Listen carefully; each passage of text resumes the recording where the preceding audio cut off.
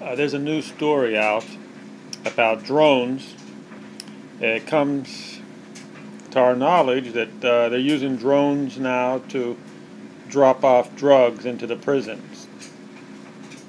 Just recently, in a prison in Ohio, Mansfield, Ohio, they used a drone to drop off some drugs into the courtyard, and it actually caused a pretty big ruckus, and all the prisoners were fighting over the drug package.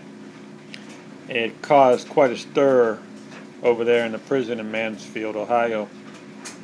So the drone technology is getting better and better, and it's my prediction that the government is probably going to put a whole lot of restrictions on these babies, because these drones are a threat.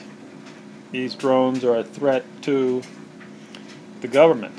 They're a threat to the whole system. Yes, I'd actually like to have a video of all those prisoners fighting over that package. That would make for good entertainment, I believe. But here's another good idea. Why don't we release all these millions of people in prisons over stupid drug charges? Why don't we release them? And that would save us taxpayers a whole lot of money, I believe. Duh.